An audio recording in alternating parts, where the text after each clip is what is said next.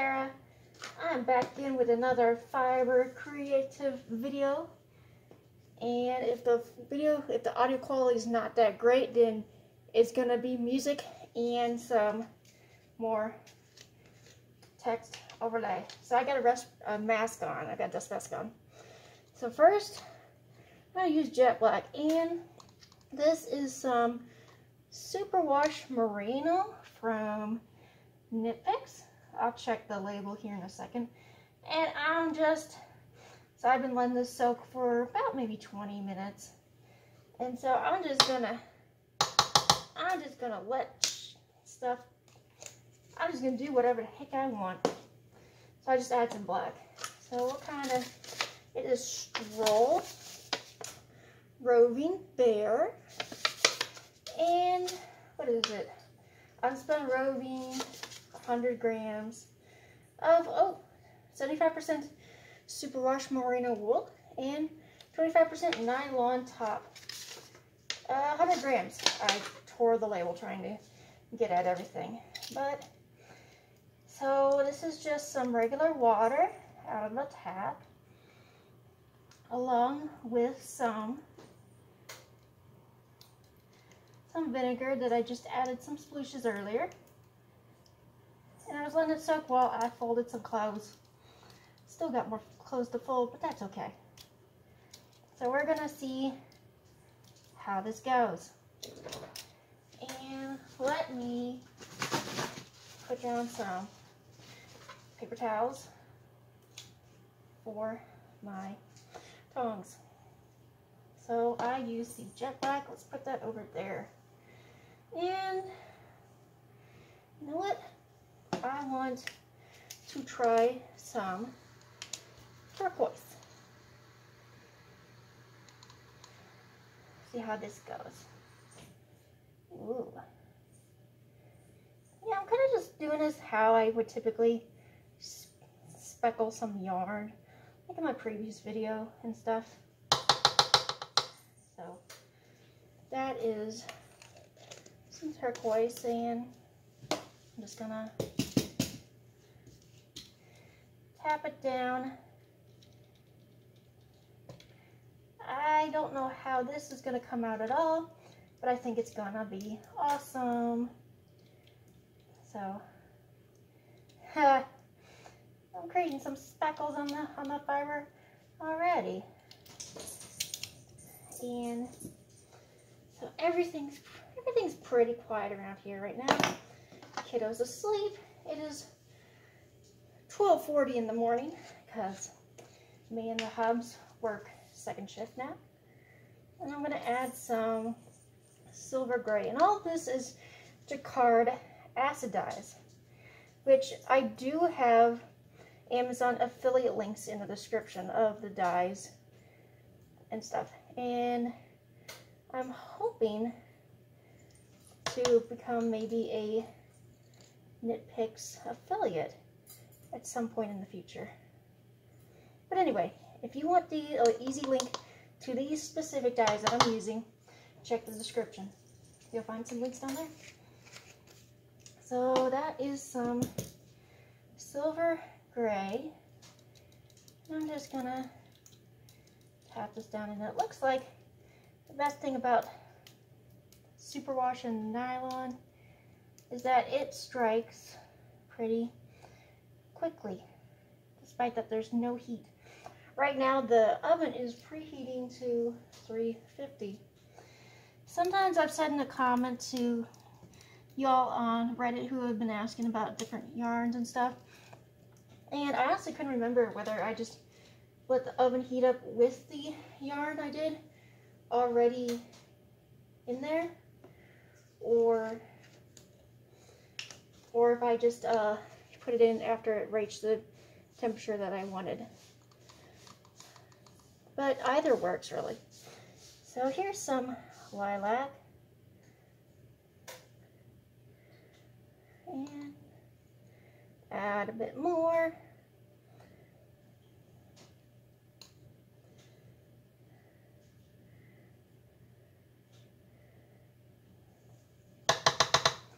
And that looks pretty good.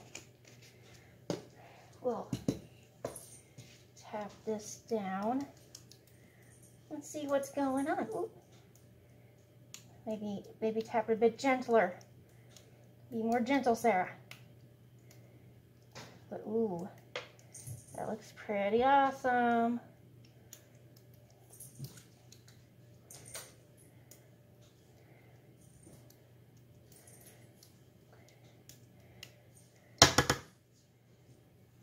Let's see. We've got some, let's go with teal. Kind of break it up because I have some of the hot fuchsia, which is basically hot pink, that I love so much. Hot pink is really one of my favorite colors.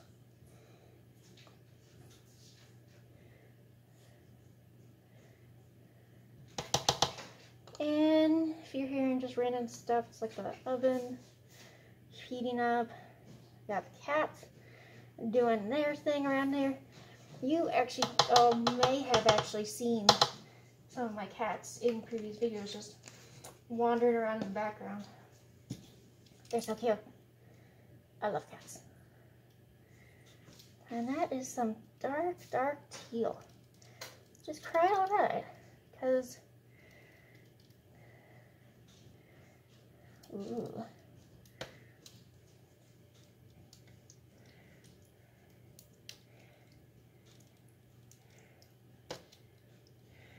Yeah, I believe these were the colors that I tried to do originally, because I actually did film, before I started doing YouTube videos, of the fiber that became those really super sparkly blue and deep ocean rollags that got turned into yarn. Or will get turned into yarn. The deep ocean ones are still in rollag form at this moment. So, ooh, I like how this is kind of speckling. And I'm just gonna, I might have too much dye in here, but honestly, that's okay, because it's pretty much low immersion, so I'm not terribly worried at all, really, about having it spread too far on me. So, okay, and here we go with our hot fuchsia. I got quite a bit. So, yeah, that is quite a bit. So, we're gonna tap that down. Oh, that is lovely. I'm glad I haven't really been looking at the camera. Actually, I'm recording with my cell phone. By the way, all of these videos have been recorded with my cell phone, because the last and only DSLR camera that I own is literally one that I purchased back in 2007, 2008. And in fact, that was a camera that I filmed a lot of the videos I did originally. Like that rainbow rollags that currently has about 5,000 views that I did about 5 years ago. That one. That was an old camera. The rest of them have been on various cell phones that I have. But all these now are on cell phone, because honestly it's working, and you really can't tell, because I film in like was it full HD and all that good stuff. So that is super saturated. Let's get another paper towel, wipe off our tongues, and no, I'm not wearing gloves, but I'm not too bothered, because I only got a little bit of dye on me. So let's see. I think I'm gonna add some more lilac to the center, because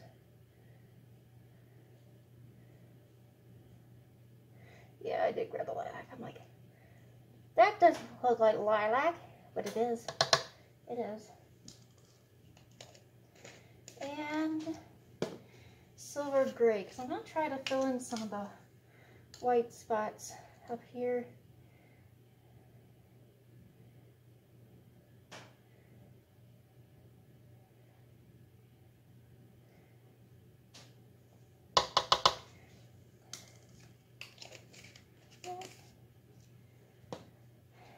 going to tap that down more gently this time.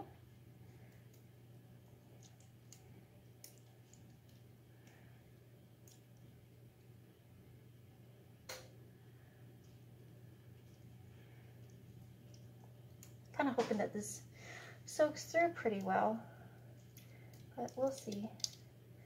And I kind of like how some of the white spots are present, because that's gonna look pretty cool. And you know what I'll do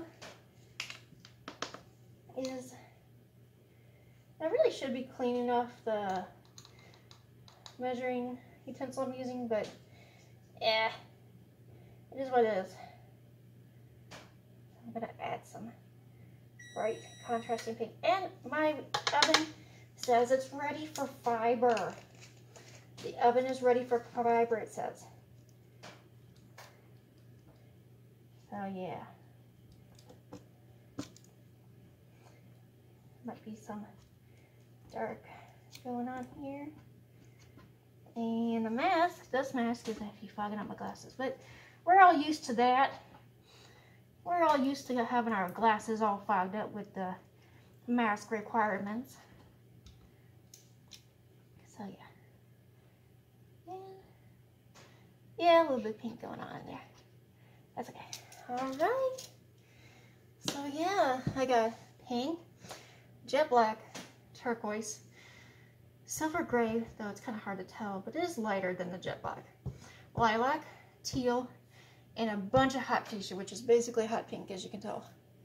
And we're gonna go in the oven, and I'll see you on the flip side.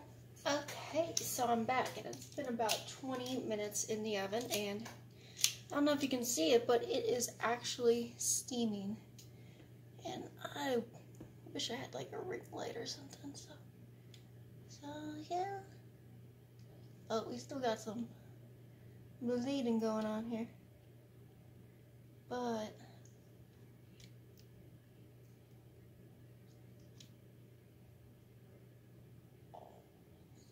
yeah, what is going on?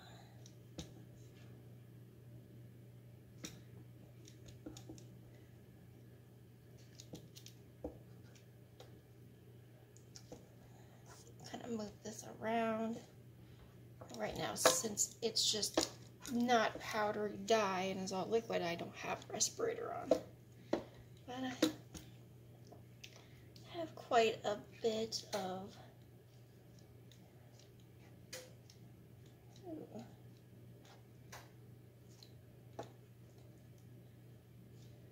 some black going on in there.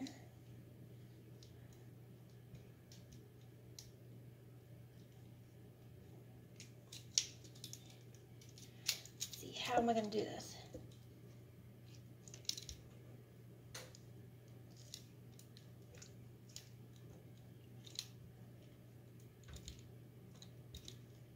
It's going to be super interesting on the bottom, and I kind of like that.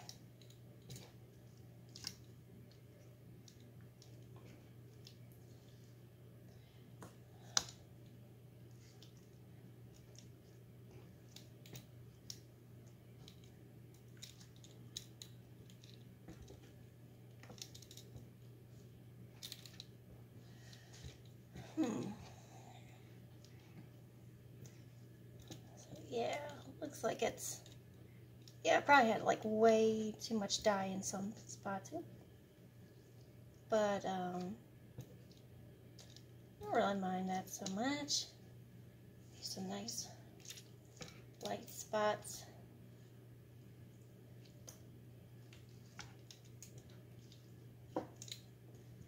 Let's move this about a little bit.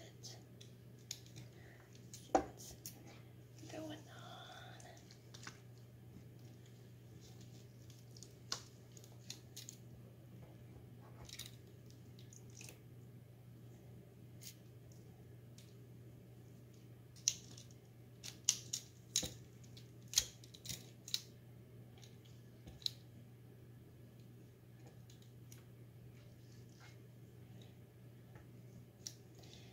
Yep, so I'm just kind of moving this about, seeing what we're working with.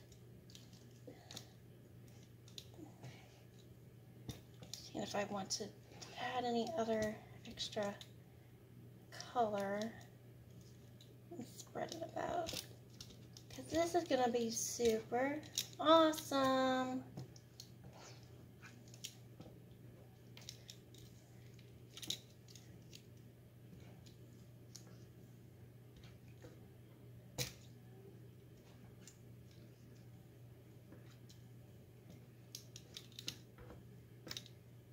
It looks like most of it is exhausted a little bit, just in some spots.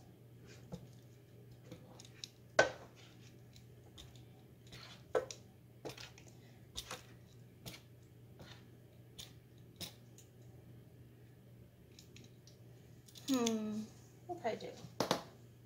So for anything additional, I'm gonna put on my mask again. And you know what I think would be good? More purple. We're just gonna add a little bit of purple for lilac specifically.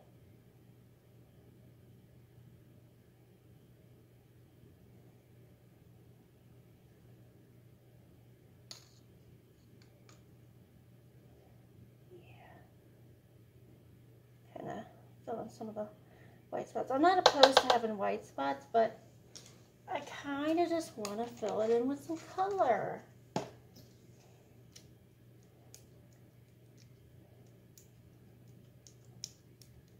And since the yarn, the fiber specifically, is still quite hot, then I might just pop it in the oven again for another 10 minutes. And then what I'm going to do is I'm going to rinse this all off camera, and then at a later date when it's dry, I will show you the fluffy results. So let's kind of move that about. It's going to be so interesting to spin. Should I do, well, you know, once I start spinning it and then get it into the single ply that it is, I think that'll let me determine whether I want to do a 2-ply or a 3-ply. I'm kind of leaning towards, actually I don't know, maybe I'll divide it in half and try it both ways. I kind of like doing that. That's what I did for my super sparkly yarn that I spun up that y'all saw.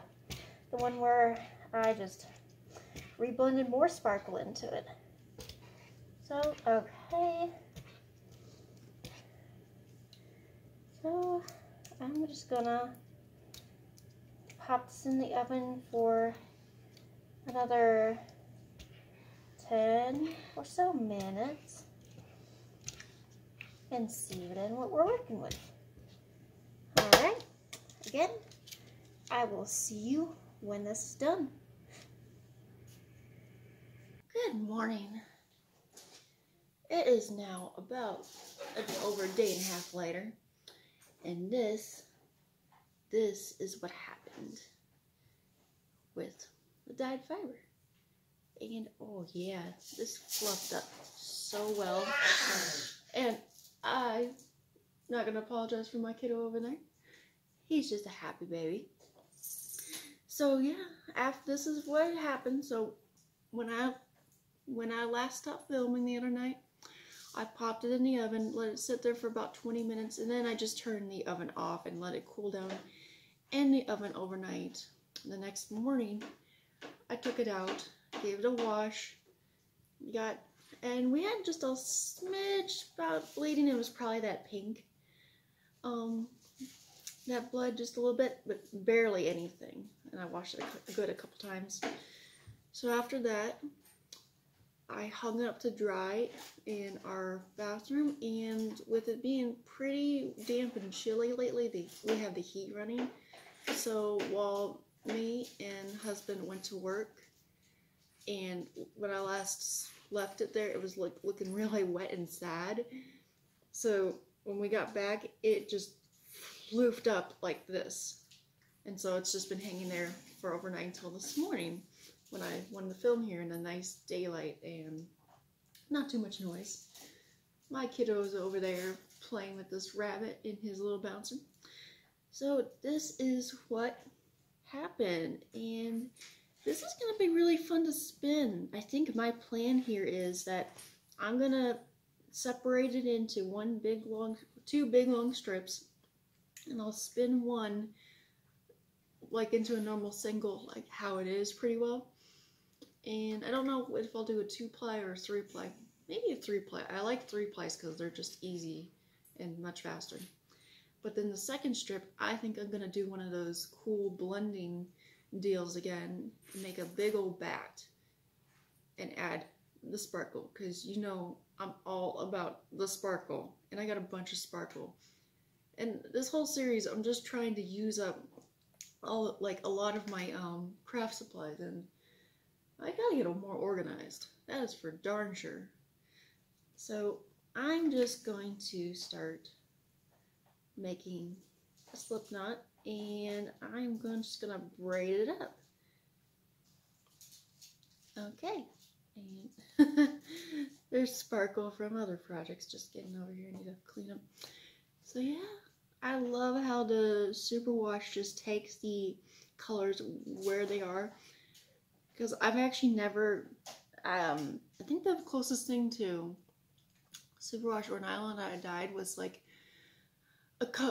almost 4 or 5, maybe 6 years back, when I dyed up some faux cashmere, and oh, I've the last couple times I've taken a peek to look to see if Paradise Fibers has it. They just don't have it.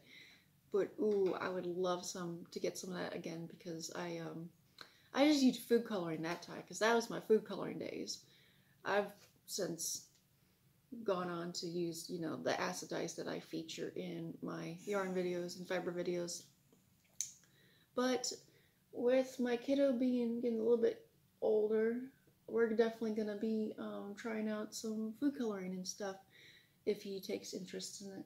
So if I forgot anything, I might just drop it in as little comments, like text in the video. But as always, I have links in the description. I don't have any links to nitpicks. Like I said, I might like to become an affiliate of theirs in the future. But if you want to find these dyes that I used, you can check out the description where I have Amazon affiliate links. So see you next time. Bye.